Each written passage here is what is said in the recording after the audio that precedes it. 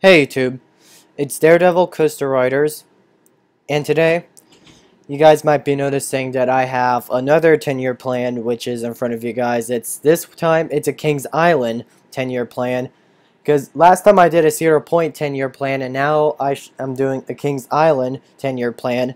And right now I'm making 10-year plans of Carowinds, King's Dominion, California's Great America, and Canada's Wonderland, so don't expect to see another 10-year plan come out in the next couple days. So now let's get into this video.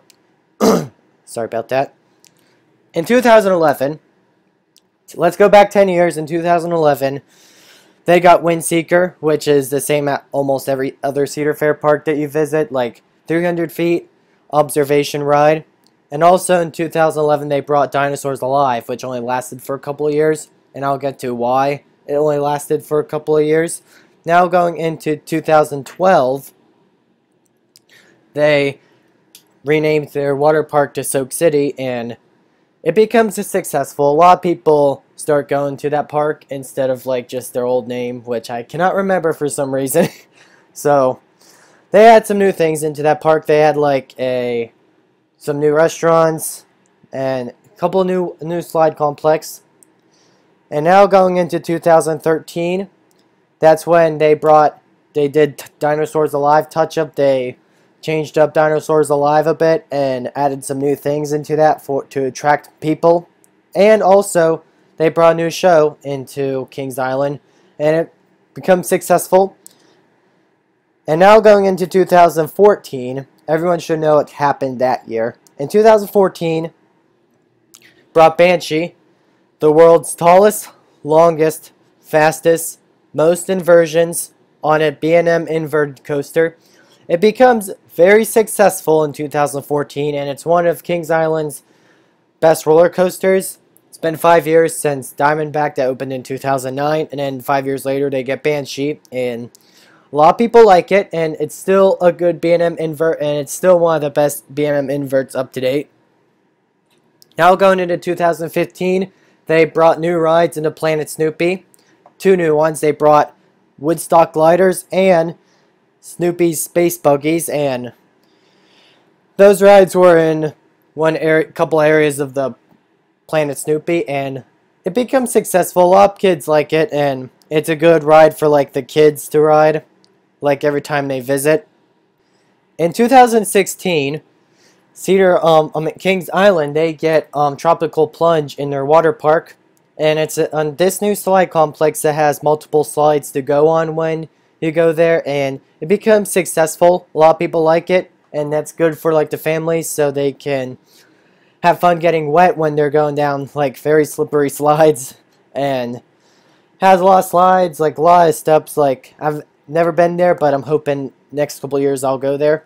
Now in 2017 is their next major year, because it would have been 3 years after their last roller coaster.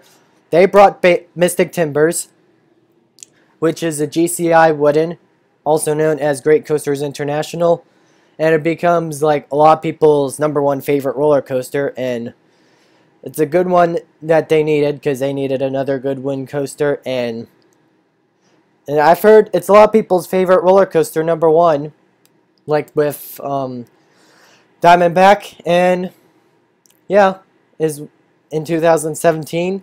Also, they closed Dinosaurs Alive. That was the last year for Dinosaurs Alive, because it didn't become popular, because a lot of other Cedar Fair parks decided to remove their Dinosaurs Alive, and Kings Island decided, no, why don't we remove this, because no one likes this, so let's get rid of this for something better in the future. And I'll get to that why. In 2018, they brought Coney Barbecue, which is a new restaurant, and new restaurant in Kings Island, going up into Coney Mall area. And also, that year, Firehawk bit the dust. It closed for good. After 17 seasons, with 5 seasons at Geauga Lake, then 11 seasons at Kings Island. And that one gets scrapped for good and doesn't come back. I know a lot of people thought, oh, is this getting relocated? The answer is a big fat no, so. And now going into 2019, a lot of you should remember this. They brought Kings Mills antique cars. Their antique cars came back from a long time ago since Kings Island removed them. And it becomes successful because a lot of people missed this attraction. Now it came back after a long time, and they say, "Ha, we have it back now. Yay, let's go on it." So now, also in 2019, Vortex bit the dust after 33 seasons because it reached the end of its service life, and it was the trim brakes. That's why it retired in 2019. And also, I know a lot of people thought, oh, is this ride getting removed in 2021?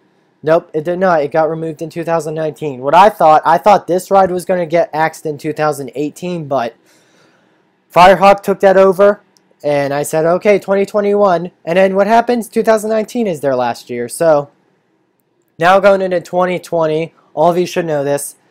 Kings Island is bringing Orion, which is their B&M Giga Coaster, 287 feet with a 300-foot drop, and has 8 hills, airtime hills, and no one has ridden it yet, but I'm hoping it will become successful this year.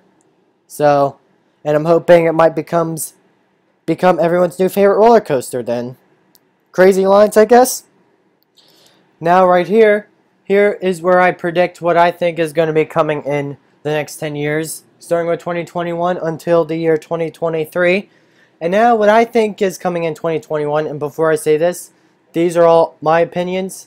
If you have anything to say about what I say, please say it in the comments down below. So, in 2021, I think what's going to be coming in 2021 will be a new attraction, something like Forbidden Frontier at Cedar Point, since Forbidden Frontier became successful in 2019. A lot of people thought it was fun to do, like a good mystery to do.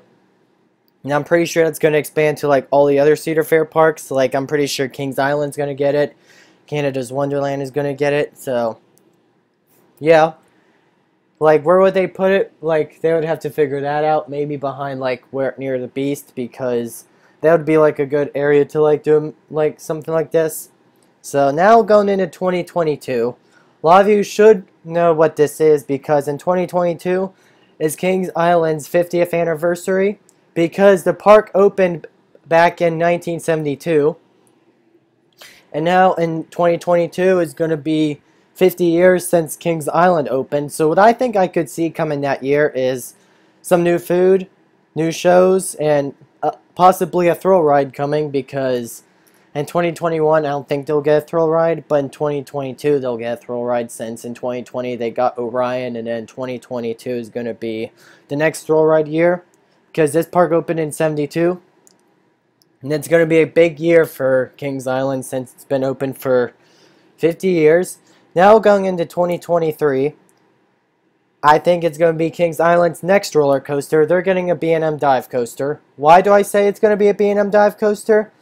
Well, you know that they just removed the roller coaster in 2019, and Orion opens in 2020. So, and Kings Island's been doing a 3-year gap with all their roller coasters. Like they opened Banshee in 2014, 3 years later, Mystic Timbers in 2017, now Orion in 2020, and I think it's going to be 2023, it's going to be the B&M Dive Coaster, because I think Kings Island needs to build up their B&M collection, since they got, in 2009 they got Diamondback, and then they got Banshee, then Orion, so I think they need to work with their B&M collection, so, and I think it's going to be the Dive Coaster in 2023. Where are they going to place it? You guys know I just said Vortex just got the axe already, so and I think this would be a good area to put it. One step closer, using the land behind the racer, and I think that would look good. And like it could go like, I don't think they would use this area. Like if you remember me saying like attraction like Forbidden Frontier, it'd go like around where my mouse is like spinning. So, and I think the dive coaster would go here, maybe go out into here a bit, and I think that would look cool if they did that. Like same as Vortex, like go up, like right here, go up, like dive down, like go through multiple inversions, then come back. And I think that would be a good fit for the park. And besides that, what I also can see going on in 2023, I could see in Vertigo closing for good, because I'm pretty sure by that time Invertigo is not going to be that popular anymore, because a lot of people don't like these Vekoma boomerangs because they say they're rough, and like the inverted ones, they're rough, and I've heard stuff about these, so, and I think that would be a good addition, a good idea to like remove it, because so they can like open up land, and I'll get to why I think that would be a good idea to remove it. And now going into 2024, it'll be a year after they got something big, so I could see in 2024 is a Soak City expansion, new slide complex, a new restaurant, and maybe a new water park name, since a lot of the other Cedar Fair parks have been like getting rid of the name Soak City, and I think that would be a good fit for Kings Island. Like, I know some of you can hate me for saying change the water park name again, since they did that in 2012, and I think it's time they expand their water park a little more, like add like a good slide complex somewhere, and a good new restaurant, because if you guys know, like in California's Great America, they open South Bay Shores, and they add some new slides, new restaurant, and I think that would be perfect for Kings Island in 2024. And also in 2024, I can also say Congo Falls is going to bite the dust, because I'll get to why I think Congo Falls will close for good in 2024. So now going into 2025, what I can see coming that year is new Planet Snoopy ride, because it would have been a while since they added something in Planet Snoopy, and I'm pretty sure it would be a good addition to add like a good new ride, maybe a new coaster into Planet Snoopy. And a lot of kids would like that, because I'm pretty sure with the little kids they would like a good roller coaster to practice riding before they go to like the big ones, and that would be a perfect addition in 2025. Now in 2026 is what I think is going to be their next major year. In 2026, I think they're going to be getting an RMC Raptor or the RMC T-Rex and an update to the front gate, because if you guys notice, like that, like King Cedar Point and Carowinds, they updated their front gates, and I know this front gate is kind of old, and I think it would be a good idea to renovate it, like maybe put a roller coaster in the front of the park, like what Cedar Point and Carowinds did. And they would not put, I don't think they would put like a wing coaster or Giga, because they already have a Giga coaster, and they would not put a wing coaster, so they would not steal Cedar Point's ideas, since Cedar Point's like a couple of miles away up in Ohio. So, and I said an RMC Raptor or T-Rex, I would go for the T-Rex model than the RMC Raptor, because the RMC Raptor is mainly for small parks, and the RMC T-Rex is for bigger parks. So, and where would they place it? Because they just removed Invertigo a couple of years ago. One step closer, Congo Falls, yeah. Put the station right here. And also, use the land right here. One more thing. Bam. This would be like a good addition to the park if they were to add a new coaster in the front gate and redo the front gate. Like, station could start here or here, then like just go over like what Cedar Point did with Gatekeeper, and they would have to like figure out ways on how they could like make it look very good. So then, yeah, that's what I think is coming in 2026, because it would have been 3 years after their dive coaster, and 2026 would be their next roller coaster, because 3 years interval is what Kings Island is doing. And also, I'm going to throw this out, the Bat is going to close for good in 2026, and I'll get to why I think the Bat is going to close. It's because around this time, these aero-suspended roller coasters, they're reaching the end of their service life, and it's really hard to maintain these types of rides since their manufacturer is dead, and it's really hard to like get parts for these rides, and ridership is pretty low every once in a while. So, and I think this would be a good one to remove and put something better, and I'll get to what I think it could replace. So now in 2027, it's going to be a year after they got their biggest investment, the RMC T-Rex, is what I'm going to say. In 2027, they're going to be getting a new thrill ride, because it would have been a long time since they got a thrill ride and a new restaurant, because their last thrill ride would have been in 2022 for their 50th anniversary, and I think in 2027 they're going to get a brand new thrill ride. I don't know what type of thrill ride they would get, but something good that can fit in their lineup of thrill rides. And where could I see it going? I could see it going into where the Flight Commander is, which is near like the Racer. And I don't know if that spot is still available or not, but Kings Island will find land where they could like put something like this.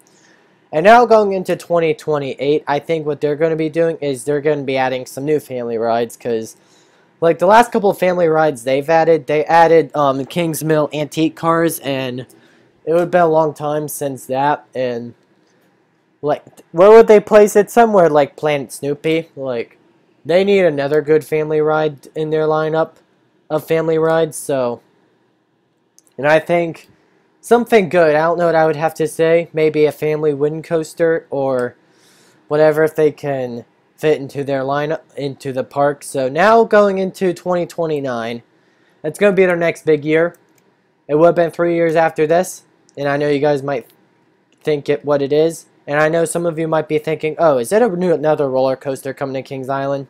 And you're correct. Yep, another roller coaster, a B&M wing coaster coming to Kings Island's lineup, because by this time, Kings Island would have 5 B&Ms, and I think that will make Kings Island a good park, having another good B&M coaster in their lineup. And I think this will be good, so they can so there could be another wing coaster to go to if you're like far away from like Cedar Point or Holiday World, which they have wing coasters, or Dollywood. And I think this would be a good addition to the people in Cincinnati, Ohio. So, and where would this go? In the Bat's location, because if you remember back in 2026, the Bat would get the axe for good because of its service life. And it would fit perfectly in this area. And then this is, I don't know why this is here, because Google Maps should have updated. Google Earth should have updated it already. And this is where Banshee is. Now it's on a beast, guys. Also, one step closer, bam, right here. Use the land back here, and I don't know if Kings Island owns this land or not. But I could see it go, like, have this station right here. Like, make it, like, a lot of the multi-inversion looping coaster. And I think this would be a really good addition to go all the way over here, since the Bat was just removed. And I know some people were thinking in 2014, or was it 2013 or 14, that they would get a new roller coaster, a B&M wing coaster, but then they decided to bring Banshee instead. And they teased something like they're getting a wing coaster, but they decided to redo their suspended coaster and call it the Bat. Maybe they'll make it like a Bat themed ride. Their B&M Flyer, B&M wing coaster, if they get one in 2029, because so now going into 2030 is going to be their final year. I could see them getting like a new family ride and a new show, something that will attract all 1 million people to see this show, and I'm hoping it'll be very successful in 2023, because it would be like a good thing Kings Island would add. Like a good new show is what all Cedar Fair parks need. Good show, good rides, and I'm pretty sure by 2030 Kings Island will have like a good collection of roller coasters by then. They'll have more roller coasters in the future no matter what. And now going into what I think is coming in 2021 to 2030. In 2021 is a new attraction, Forbidden Frontier. 2022 is Kings Island's 50th anniversary. 2023 will be their B&M dive coaster. 2024 will be a Soak City expansion. 2025 Planet Snoopy ride. 2026 will be an RMC Raptor or an RMC T-Rex. I'm going to have to go for the RMC T-Rex than the Raptor, since T-Rex goes to bigger parks, and I'm pretty sure by that time the RMC T-Rex will be developed completely and the RMC Raptor will be successful. In 2027 they'll get a new thrill ride or a restaurant, like I don't know why I said or. 2028 a new family ride. 2029 a B&M wing coaster. And you guys heard 2 B&Ms coming in this decade, plus an RMC Raptor. That would be T-Rex. That would be 3 coasters this decade, because last decade they got 3 coasters, and a decade before I think they got like 3 or 4 coasters before Cedar Fair bought the park. And then 2023, I don't know why this says off here. It's supposed to say new family ride and show, so just ignore that, guys. So I'm hoping you guys enjoyed this video. Thanks for watching. Like, comment, subscribe. Follow the Instagram, guys. Daredevil Coaster Riders. This is supposed to be a lowercase d, not a uppercase D. Lowercase, guys. So yeah, I'm hoping you guys enjoyed this. See you in the next 10-year plan. Canada's Wonderland or Carowinds. So, peace out.